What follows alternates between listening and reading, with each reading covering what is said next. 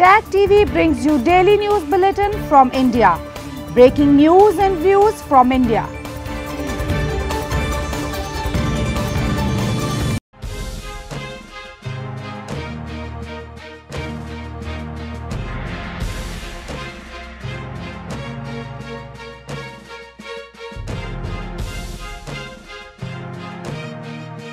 Good evening. Welcome to SANewsline Apr26. Here are the top stories we're tracking for you on Tuesday, the 26th of April. India's foreign minister says when rules-based order was challenged in Asia, Europe advised to do more trade. Sindhis protest against China-Pakistan economic corridor highlight rights violation. And Sri Lanka begin talks with China on refinancing debt amid economic crisis. And now for all the details. India inaugurated the 7th edition of Raisina Dialogue on Monday in New Delhi, in which over 210 speakers from 90 countries are participating over the span of 3 days. In an interact session on Tuesday, India's Foreign Minister S. Jaishankar reminded Europe that when rules-based order was under threat in Asia, the advice from the West was to do more trade. New Delhi, at least, is not giving that advice with regard to the Russia-Ukraine crisis. India's Foreign Minister Subramaniam Jaishankar on Tuesday reiterated New Delhi's position amid the ongoing Russia-Ukraine conflict and asked the Western countries not to forget other important issues in the world like Afghanistan.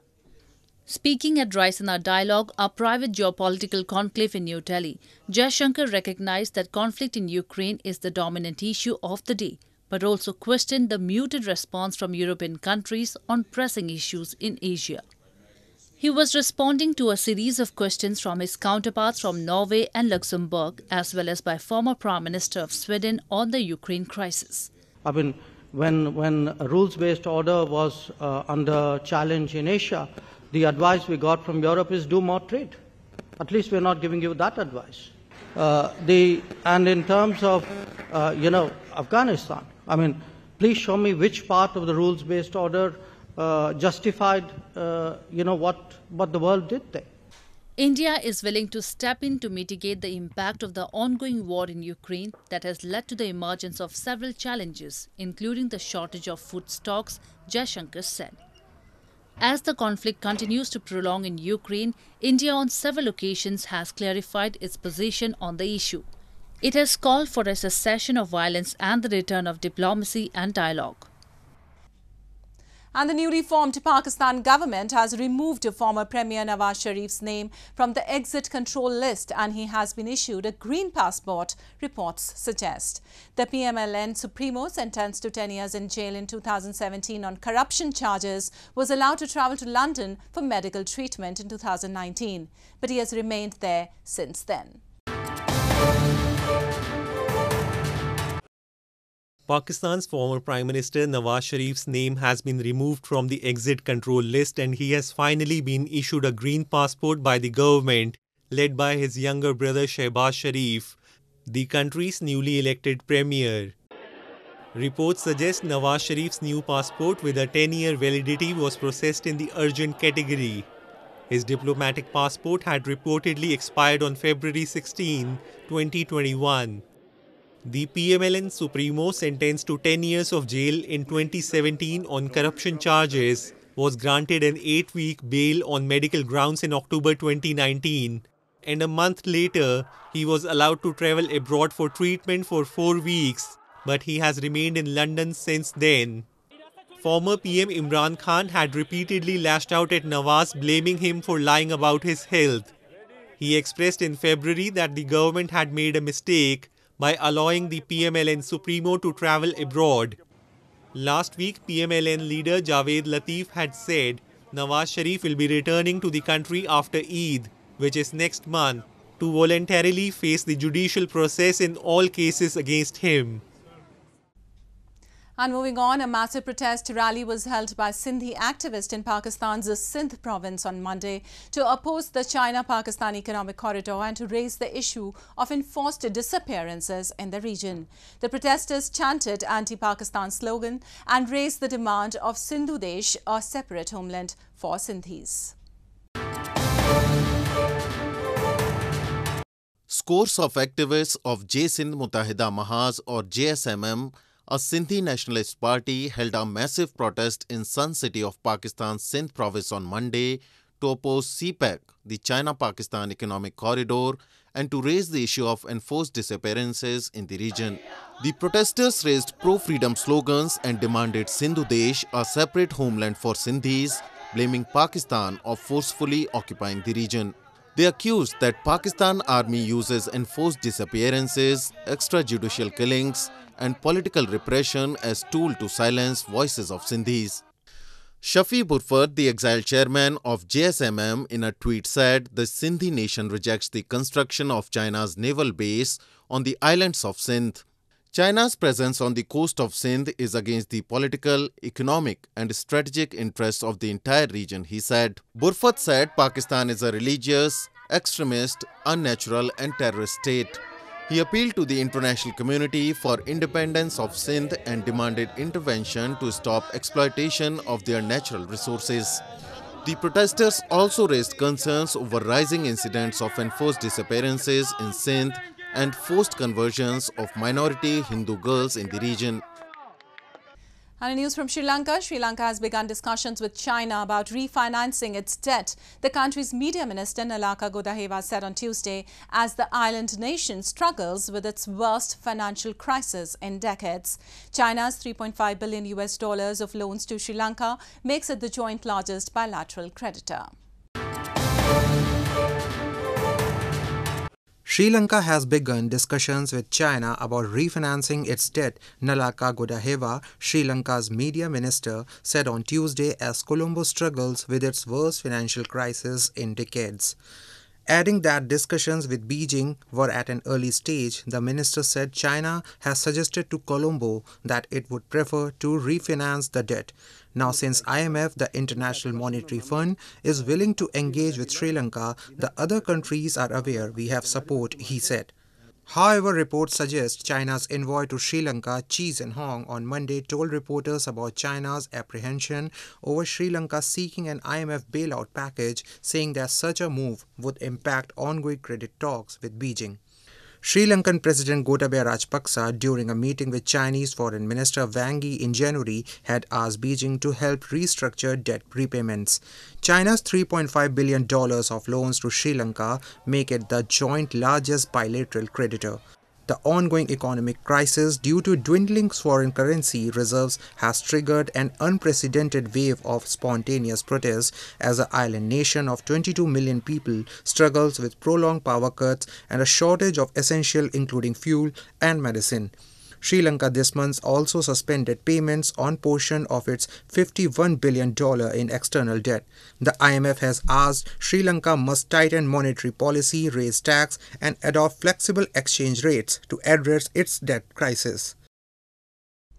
Alarmed by the critical humanitarian situation in Afghanistan, UN human rights experts have called on the US government to unblock the foreign assets of Afghanistan Bank to enable the unimpeded provision of humanitarian assistance to cover the basic needs of tens of millions of people in the country. The United Nations independent experts on Monday said the United States as well as the Taliban authorities is contributing to the suffering of women in Afghanistan through asset freezes. The United Nations and foreign governments, including Washington, have condemned moves by the Taliban to backtrack on women's rights commitments, such as on girls' education in the months following their takeover in August last year. However, the statement by 14 UN independent rights experts also blamed the US government for making life worse for Afghan women through blocking billions of dollars of central bank assets made up in part of aid money for the country accumulated over decades. A U.S. State Department spokesperson said the statement contained serious mistakes and denied that U.S. actions had increased hardships faced by Afghan women under Taliban rule. The statement also blamed the Taliban's widening gender-based discrimination for deteriorating women's rights.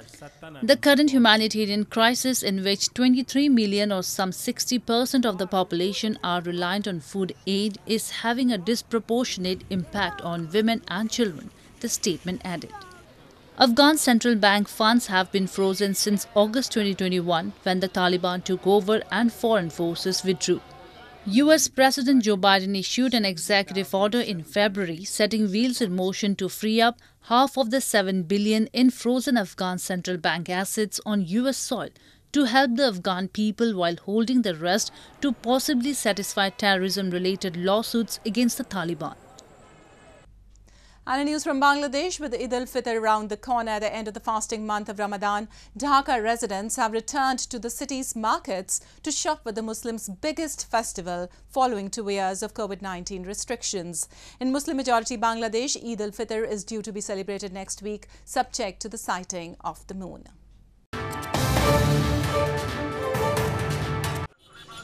Residents in Bangladeshi capital Dhaka have returned to the city's markets to shop for Eid al-Fitr following 2 years of COVID-19 restrictions.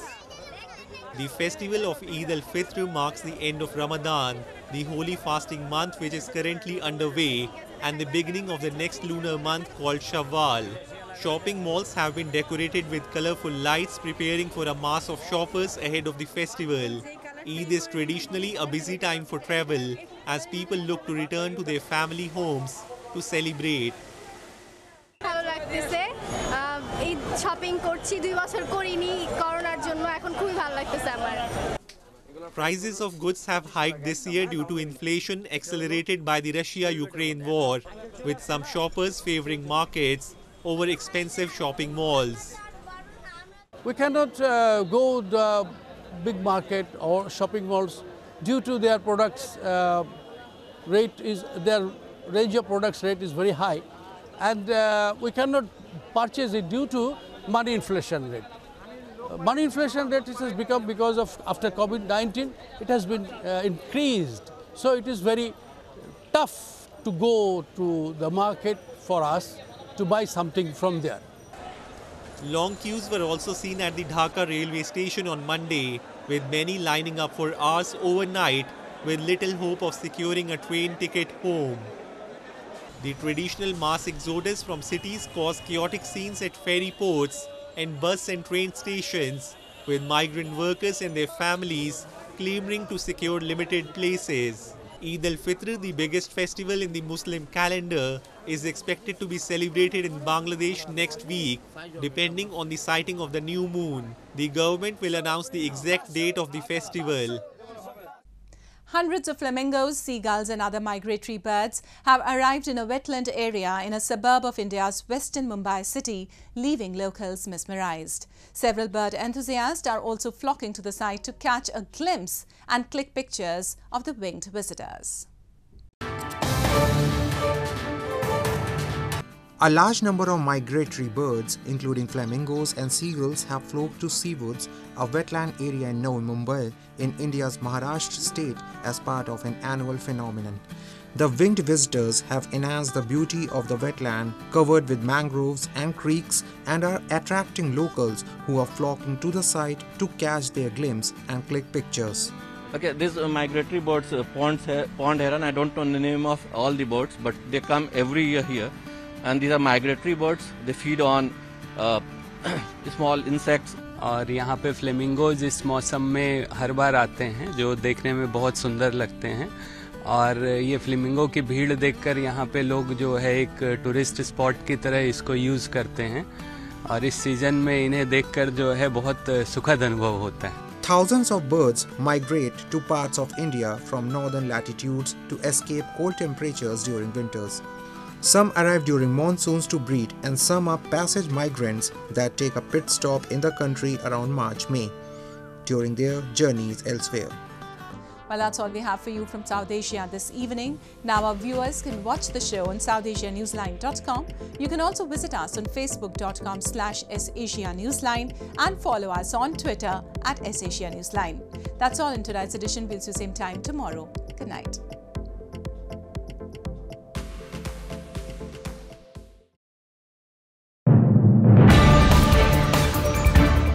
Tag TV brings you daily news bulletin from India. Breaking news and views from India.